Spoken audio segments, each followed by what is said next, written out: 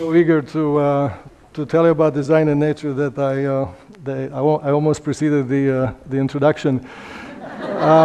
So you know the topic already, and I begin by asking you to look around. You are surrounded by images, by configurations, patterns, and rhythms. In one word, by design, design being a noun, not a verb. And design happens when something is flowing, and at the same time that something is free to morph, like the channel of a river. This phenomenon, design, unites the animate with the inanimate, the river delta with the human lung. This is a big thing. It makes design a big phenomenon of all physics, not of a particular domain such as biology or river morphology or technology. And you can see the principle behind this phenomenon if you imagine the birth and life of a river basin. Imagine the rain falling uniformly on the green area. In time, the flow shows you images which succeed one another in a particular direction, in the direction of flowing more and more easily. This is the idea, or the principle. It is the time direction in which the tape of the evolutionary movie is actually running. And if you invoke this idea, as we have, then it is possible to predict in a very short time the constructal rule for all river basins, which is that every channel should have, on an average, 4 tributaries.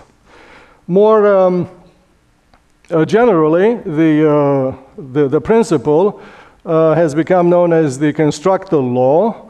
It states that for a flow system, in order to persist in time, and that means to live, it must evolve in such a way that it provides greater and greater access to its currents. This is a statement of physics, one that defines what life is, and it also defines the future as a evolutionary design that becomes better and better flowing over time. What about us? Well, we are no different than the water in the river basin. We morph in order to move our mass more easily on the landscape. And I begin with animal mass flying, not as pretty pictures, individual animals from the zoology book, but animal mass making its way the easiest on the world map. It turns out that the easiest, meaning the movement that requires less and less food, happens when the effort to lift the body weight away from the earth, to place it at flying altitude, is the same or of the same order as the effort to penetrate the environment, to get the environment out of the way in order for the body to advance horizontally. In that regime, which is really a rhythm of flapping the wings, in that regime, there's a particular speed for this movement, and that speed v is proportional to the body mass raised to the power 1/6. It is the straight line in the graph, and with that line agree all the things that fly, the insects, the birds, and all of us, the human and machine species.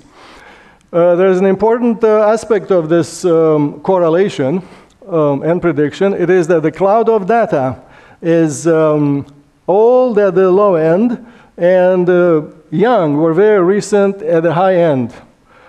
It takes us from the many and the slow and the small to the few, the large, and the most recent.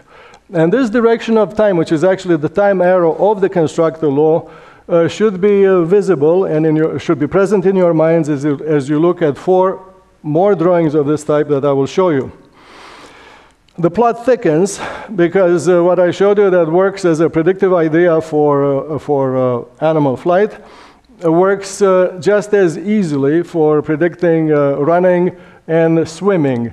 And the prediction is basically familiar to everyone, that it is that larger animals should travel faster, should wave their bodies less frequently, should be stronger as weightlifters, and should move mass to greater distances over time. This happens to be just the beginning. I was happy to use the same idea, the constructal law, to solve a riddle, an old puzzle in biology, which was why bigger animals have longer lifespans. I show that, and also in addition I show that there's not just lifespans, but the bigger things travel longer distances during their lifetimes. Not just the animals, but all the things that move.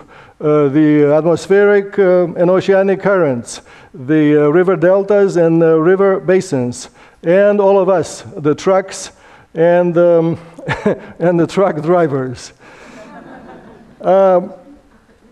We can witness animal evolution. In these two examples, it's the evolution of a special group called the fastest athletes, 100-meter sprint and 100-meter freestyle. Records go up, meaning speeds increase, but along the way, the body masses of the winners increase.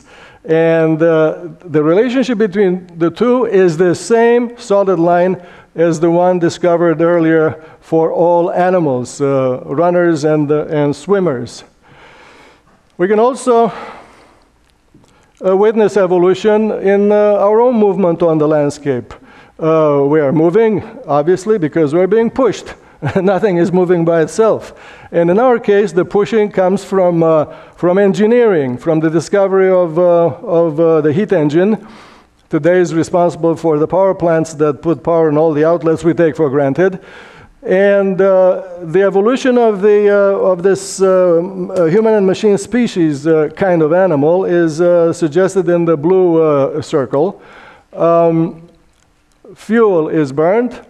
This contrivance in the blue converts the heat from the fuel partially into work, which is useful, and dumps the remainder into the ambient. All of the science of energy, which is an engineering discipline called thermodynamics, has been about squeezing more work from every unit of fuel consumed. With the constructal law, we ask a question that has been overlooked. It is, what has happened to the produced work? None of us is storing work or power in a power bank. The produced work, which is shown here coming out of the blue disk, is destroyed instantly in the process of moving something horizontally on the world map. Animals do it, we do it, and the winds and the oceanic currents do it. And so let's call it a partial summary for my talk. Fuel consumed means work, and work dissipated means mass moved to a distance. How do we move on the landscape? We move with design. We don't move haphazardly by bumping into walls. The Atlanta airport is the icon of how we move. We move short and slow in combination with long and fast. The distance, the dimension of the area shown on the left is shorter when the movement is slow. It is longer in the direction of the faster movement. And this shape is the best shape so that everybody on the area goes from one point to another the fastest. And that particular rule of design, which is natural, in fact, is summarized by what you see on the screen, by the statement that the time to go short and slow must be the same as the time to go long and fast.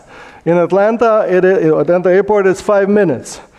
It is an hour or two on a larger area, such as Europe. The long and fast are the air routes.